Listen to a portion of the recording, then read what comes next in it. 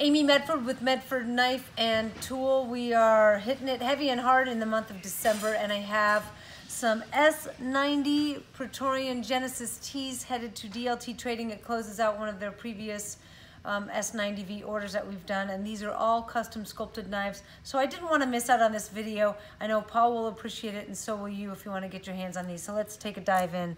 This one down here is just classic PVD S90 blade with tumbled handle, spring, NP3, and everything else standard. And here's where we dive into custom. This is a Peaks and Valleys or hammered fade. The handles have been brushed, so you'll see the bronze handles have a sheen to them. They are not tumbled or textured. That's a hammered fade. These three here are all lightning. We have one with a tumbled drop point blade in bronze, another tumbled drop point in violet, and then a PVD Tonto and violet with flamed hardware. I'm a big fan of flaming with violet. I think that's fantastic. And then we move into Predator. Predator is still my favorite. It has this very organic, natural, raw, beautiful feel to it. It's imperfect. It has everything that I feel is a perfect custom sculpted knife. Just absolutely amazing. This one here, kind of a stained glass effect. It's got some flats that have been brushed in kind of a rose bronze, and then the other facets are blue, and a polished clip and flamed.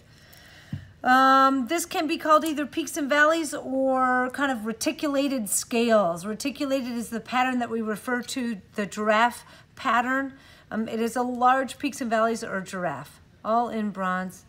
This one here has a water ripple effect. It looks like the surface of a water when you tap into it and it ripples. Just absolutely gorgeous. I love that. The feel of it, it's got a really, really cool, like this is the kind of thing where I'd sit there and go, ah, kind of a worry knife. Very, very cool.